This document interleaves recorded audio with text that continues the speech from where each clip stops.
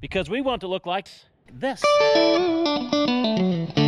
Welcome back to Cairn Creek, guys. I'm Jeremy here in Southern Ohio. We're down at the horse barn. We've got to build a suspension type deck off these French doors. So in true Cairn Creek fashion, we're getting out the Woodmizer sawmill. We've got them poles. We've got some leftover cedar utility poles we're going to cut up to make this beautiful suspension deck. Let's go. By the way, I've never built a suspension deck. Have you? So tell me in the comments what you guys have been up to. How's winter treating you? Pretty good here at the farm.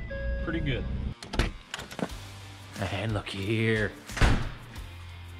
We got those poles in a couple nights ago so they can start kind of thawing out. Now, by no means do they have moisture like a typical log, because we've got a load of poplar out there we're also going to get cutting soon. But yeah, these cedar poles, we've just got 3, but I think for what we're doing, it's not a huge project. I think these 3 are going to do it. I've done some quick math, and I hope it works out. Hi, Mr. Woodmizer. It's been several months since we fired this up. We're probably going to jump the daggone thing.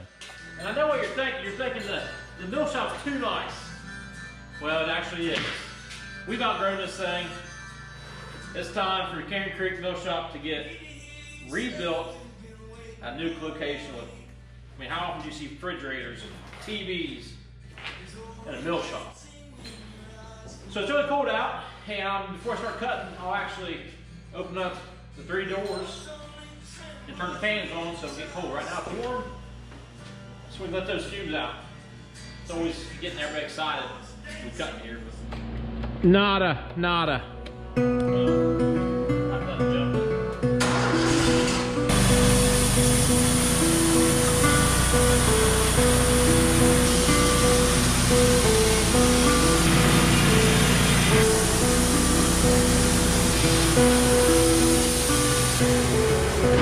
This is where sawyers tend to disagree.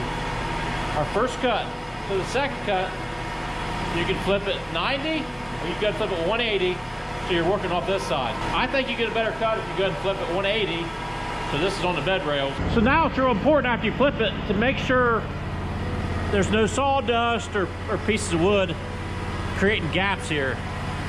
Because now it's sitting down, we're gonna cut a level plane. So now we're gonna come up, we've got a mark here. It's also important to make sure you're clearing all your options. Be clear as we get through the log. We'll stop the travel. This gate. Raise it up.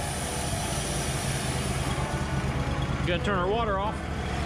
And we'll bring it back. Right here.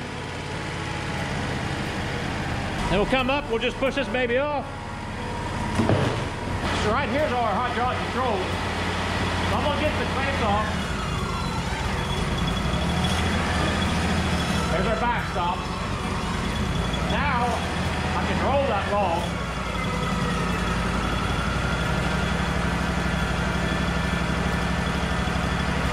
All right, now we're gonna clamp it again. Now before we clamp it completely, I wanna raise this end up to get that bit centered a little better.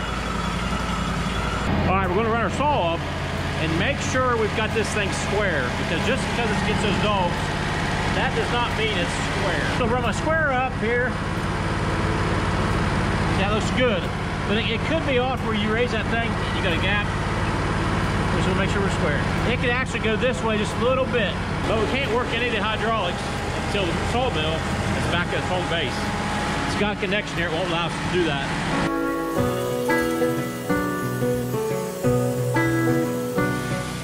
This LT35 Woodmizer has a simple set program. As I go through this log, I can set my thickness for each cut to whatever I like. Right here, we're at 1 inch. As I get through the log, I'll raise it up, and then once I bring it back, every time I hit that down button, it'll go down in increments of whatever I have that set.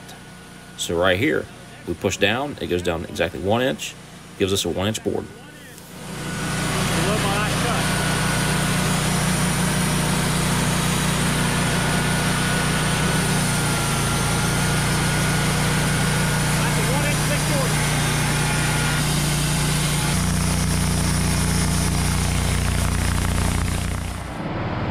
So basically we got this board here. We'll come back later and we'll saw cut our 6-inch wide piece. Almost our first usable piece of lumber. As you can see, we're getting a nice cant here to work with. All right, you can see where we're going with this. Let's go and throw this thing on time lapse and shake and bake. Shake and bake, baby.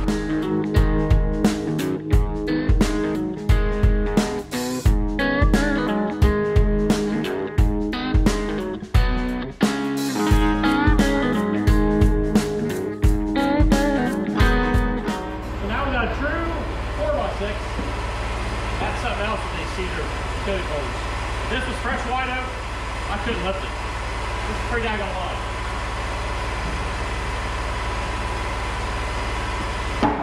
This thing was sawed straight. And as it dried sitting in this shop, this is how it turned out. Beautiful, eh? White oak moves so much. Take it forever to dry, it moves. Alright, this is not a brag, but that took about an hour and a half to cut all 3 of those poles up, and I got all the lumber I need. So I'm going to go ahead and do my cut list, which is first is balusters. Cutting 36-inch balusters, and I've got a jig set up, so I'll square one end up, slide down until I hit my stop, cut the other end, one's done. Cut all 56, and then we'll go on to cutting the frame, floor joist.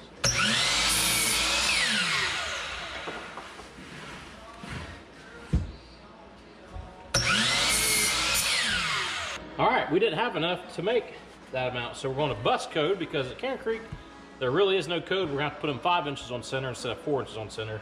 All right, so now we're going to get to the floor joist and the rim joist. We're going to make our frame for the deck, and we'll nail that together, screw it together. I don't know which yet. And that's another thing I'll go ahead and mention. Technically, the shear strength when you nail a nail in is stronger than a screw. I'll build a lot of stuff with screws. But as an engineer would speak, the shear strength, shearing down, a nail is stronger than a screw. All right, we've got our 2 band boards here. We'll go ahead and mark out our 16s on center for our floor joist. Easy peasy, right? Lemon squeeze. The old Woodmizer's running dual purpose right now.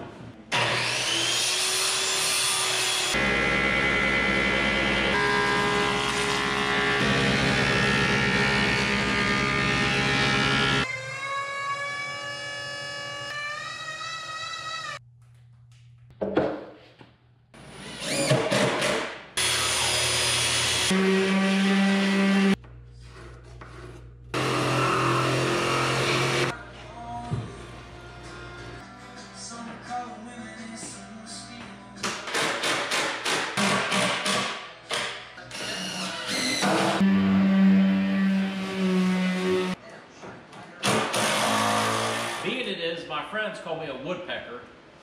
I'm using wood to make some templates before I go to the shop and actually get some angle and get our actually hanging contraption.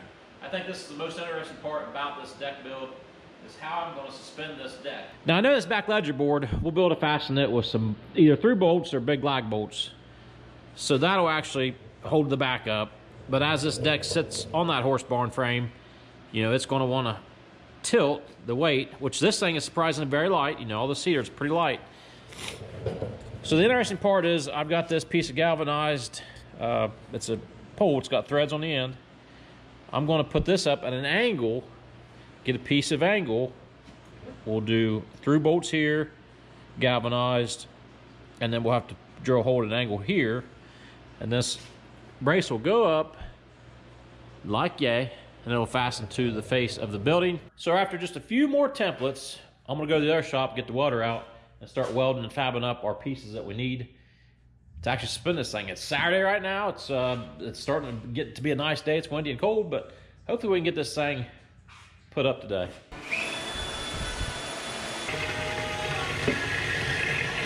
No woodpeckers today.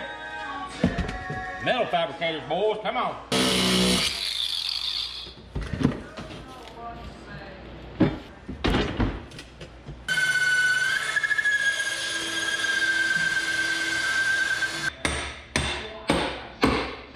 Well, change of plans. Imagine that, right? I didn't like how fabricating this off-site, I didn't like how my angles would be how the tension would be. So I'm actually gonna get this bottom plate like you're watching me do right now, and then the top one I'll get it put in place on the side of the barn.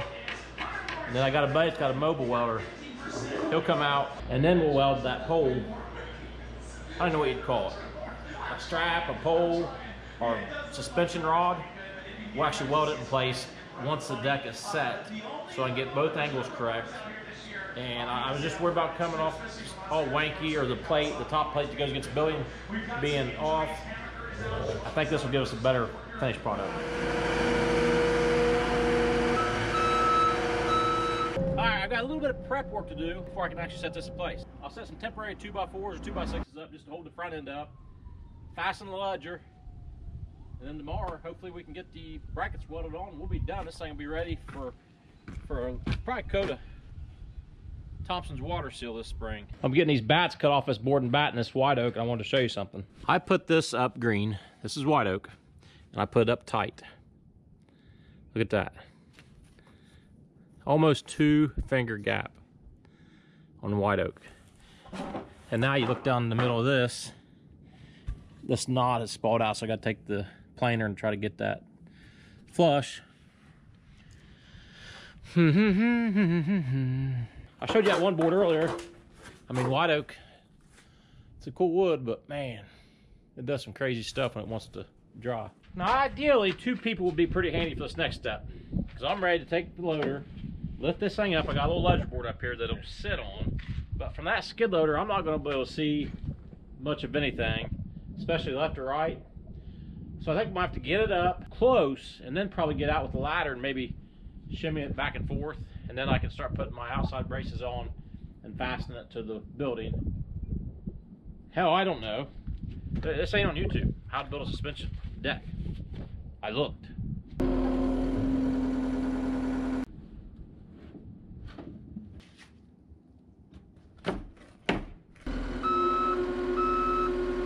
What we'll have to do next is we'll have to plate this. We'll have that strap going down, welded, that galvanized, coming back up, which will be our support. Our cantilever support will come from this point right here is our strength, right here.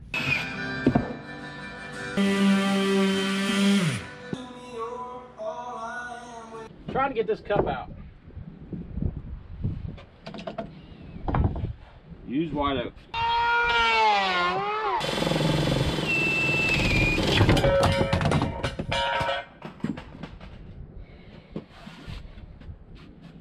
Redo. As my old buddy Nathan Elliott would say, my goodness.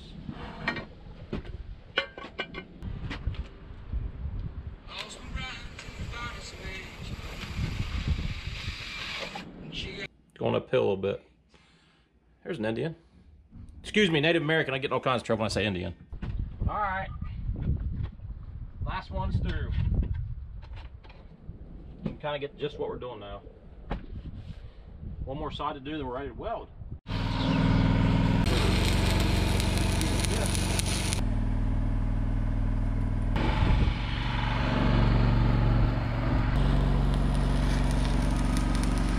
Isn't that going to be so nice not to have any posts out here? There's a couple notes on this project. The first one I'll say, I do think I snuck in a couple pine poles and those decking boards. We got a couple pine decking boards. I'm pretty sure that's what that is. So we'll have to readdress that at a later point. I do think the project looked good. Everything's off, the braces are off. It's actually completely done now. It's floating as it sits. Our main goal is accomplished, no posts. So we got this free open area that we can eventually build a door here without that, not have to worry about people hitting posts or whatnot. Let's go upstairs and look at it. So that's our finished product on the inside. I think she hung some hats up here to kind of hide that. She can decorate that however she wants, but this is actually what's our clamping system to support this thing. Now I do believe this deck itself, it's not heavy. It would almost support itself without these. Long term it's not safe, obviously. So this is something, like I said, I looked on YouTube and I couldn't find really any videos on a suspension type deck. Maybe you call this more of a balcony because it's so small. I've called it a deck the whole video, but maybe we called it a balcony. I don't know. Had about a total of 26 hours in this project. From start to finish, this project went so smooth. It went so freaking smooth. And if you have any questions about maybe something I didn't show very good in the video, my email's in the description. Just shoot me an email and I'll try to answer what I can.